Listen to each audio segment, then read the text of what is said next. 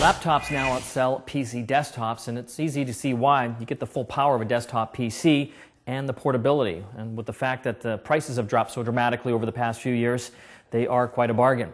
Well, if there's one complaint I had about my notebook computer, it's when I take it from home back to the office. In my office, I've got all sorts of devices that I then have to hook up to it, and literally it can take anywhere from 10 to 15 minutes to get everything up and going again. You can see here I've got my external monitor, my speakers, keyboard, mouse, even my printer and a digital camera.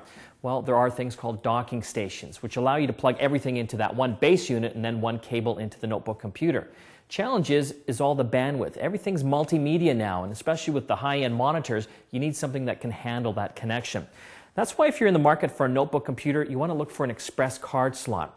Card slots are the little bays on the side of computers that we've been able to hook in different types of devices. In the past, they were called PCMCIA or PC card slots. Well, the ExpressCard is much skinnier, but the nice thing, it's high bandwidth. We're having a look at the Belkin High-Speed Docking Station, and it uses the ExpressCard Connector. And essentially, by plugging that into the side of the notebook here, let's see it down on the bottom, I now have a high bandwidth connection.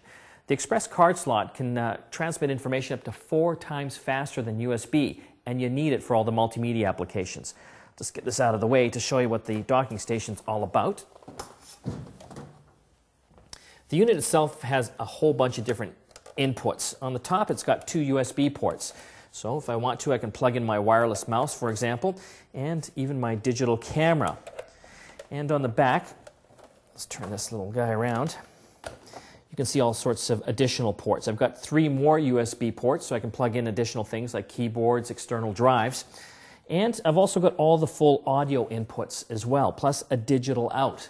And that's a nice thing because a lot of people are getting the 5.1 surround systems for their home offices and their offices to take advantage of all that multimedia sound. This thing can power all of that. As you can see here as well, I've got the 2 video outputs. And before I forget, I'll turn that monitor on just to show you what's happening here. I've got a VGA output and a DVI output, so I can get high resolution, up to 1600 by 1200. And it's also got a built-in internal graphics processor, so it can handle the workload. And essentially, I got a few different video modes. I can mirror what's happening on the notebook screen to the external monitor. I can also use it as an extended desktop, so that I can have more real estate when I'm using my different programs. What I liked about it as well is that it works with all the popular DVD playback software too, so it's codec agnostic. It'll play anything that I put into the unit itself. And before I forget, you can even hook in your network connection as well, so you get your high-speed network connection going right to your laptop. So as you can see, instead of having all these wires snaking across my desk from that one laptop, I've got them all into the Belkin docking station.